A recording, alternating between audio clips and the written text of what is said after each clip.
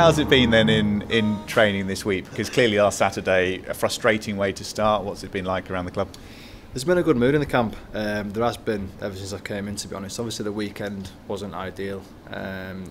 We'd have liked a better start. We didn't get it. But at the end of the day, it's just one game. There's 45 to go, so we've got Oxford next, and that'll be where we'll try and put it right. Yeah, I'm sure you've had points in your career before where you've had a setback. Is there a good methodology to getting a game like last Saturday out of the system?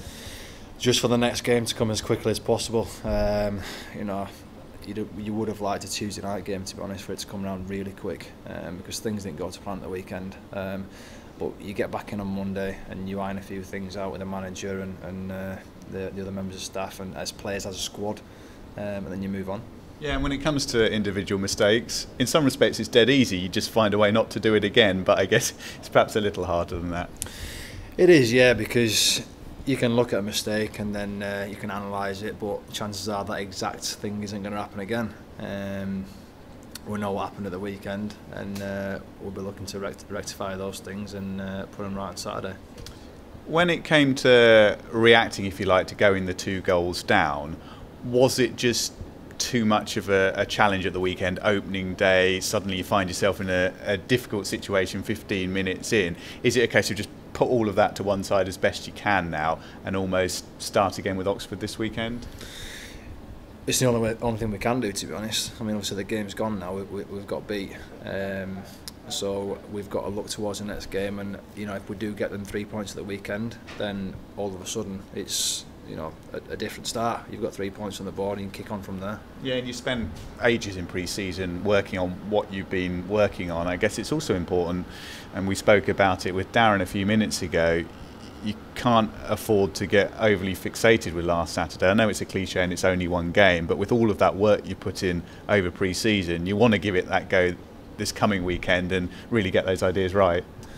You do, but I mean, as the manager might have said before, he said it to us that there's quite a few new signings, and things might take a little bit to click, and where it's up to us for them to click as soon as possible, and we'll be looking for them to click on Saturday. We would have liked to have clicked on the Saturday just gone, but it didn't. It was there for people to see, but there are things that we know we can do better, and we'll be doing that on Saturday, that's for sure. Disregarding the result and the performance last Saturday, overall, have you really enjoyed your time so far with the Posh? Have you settled in well? 100%, yeah. The lads are great. The people inside the building are fantastic. They've been really welcoming towards me, and I enjoy coming down here and training every day. It's a great place to work, and let's just hope we get them results at the weekend and climb up that table. That's the main thing. Presumably it's really nice for you on a personal level, having had last season with Bolton, to be coming into work every day and just being at a club where it's properly settled off the field.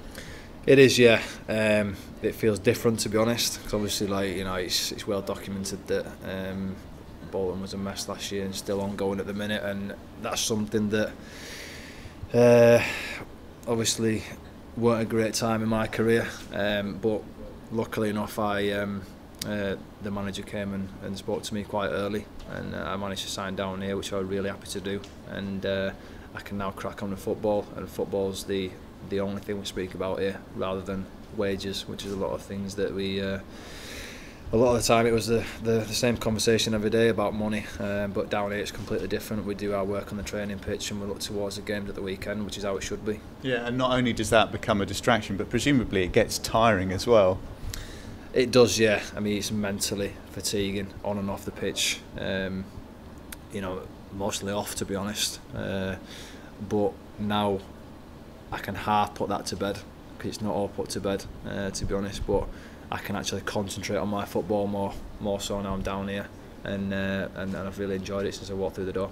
Just going back to last Saturday, was part of your job, I guess both during and after the game, you've been through most things now in the game, having Frankie alongside you. Did you just have to have a word with him after, just to lift him a bit, given that I suppose when you're younger you always take it that bit harder? You do. I mean, I think everyone takes it equally as hard when you win or when you lose. It hurts everyone. It'll hurt the manager, it'll hurt all the players equally as much. But I think once you get back in on Monday morning, that's when you've got to sort of, push it to one side. And this week's a new week, and you've got another game coming at the weekend, and you've got new things to focus on.